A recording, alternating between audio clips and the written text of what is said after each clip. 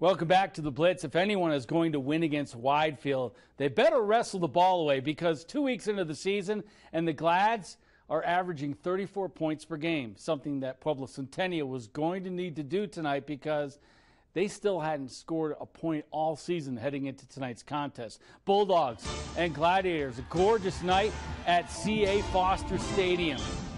First drive, Connor Hayslett going to cut it back and in. The Widefield was just beginning. Second drive, Angelo Thomas. Little drop-off handoff there from Paul Mitchell, and there goes Thomas flexing in the end zone.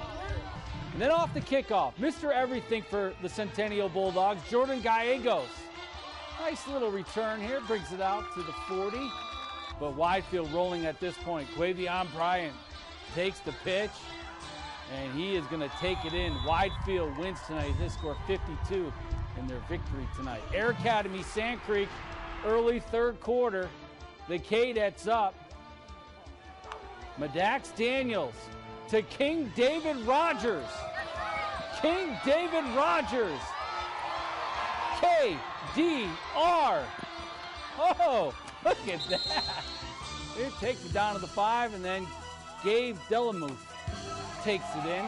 Cadettes now up big. Later on, R.J. Rodriguez of the Scorpions. He gets the offense going.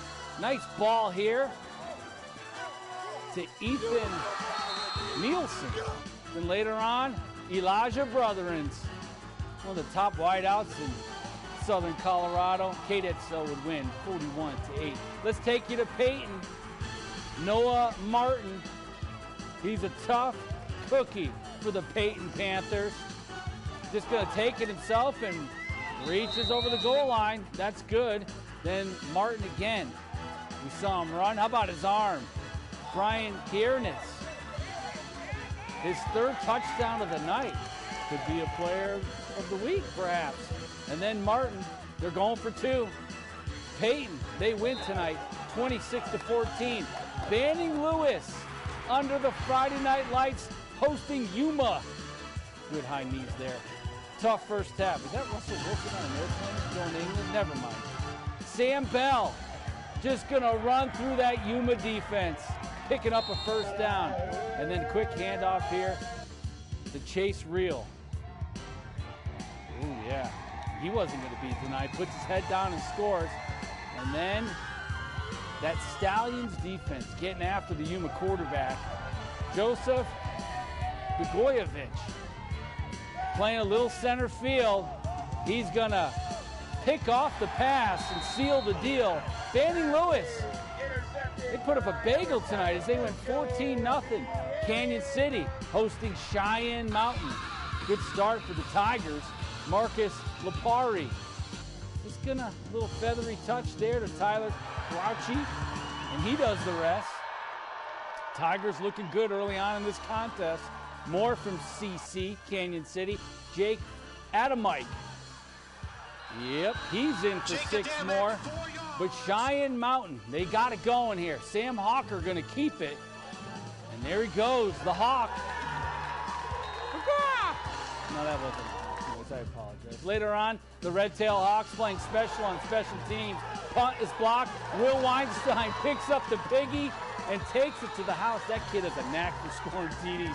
Cheyenne Mountain picks up their first win of the season, 48-26. Harrison in Pueblo County, Jonathan Gonzalez. Little end around, and Gonzalez, nice run as he bounces it outside, takes it to almost inside the red zone, and then Cohen Glenn for the County Hornets. He's just gonna keep it himself, goes left, tucks it in, goes in. Looking good there, but back come the Harrison Panthers. Jirazi Spencer gonna take it outside. Good block there, but he gets hit there by Wyatt Ferris near the sideline. And then Chacon Martinez for Harrison. Gonna look downfield for M&M. Maurice Martin. He's open in the end zone. But the Hornets back on the winning track as they win 40-7. Discovery Canyon, boy, they had a tough test tonight. at D20 Stadium as they hosted Lutheran. First quarter, down by a touchdown, Jacob Yusuf coming off the edge, and that's good for a sack. And then Ty Peters, a little tackle there at the line of scrimmage. DCC, always tough. And then Hayden Jones, gonna put his head down and run.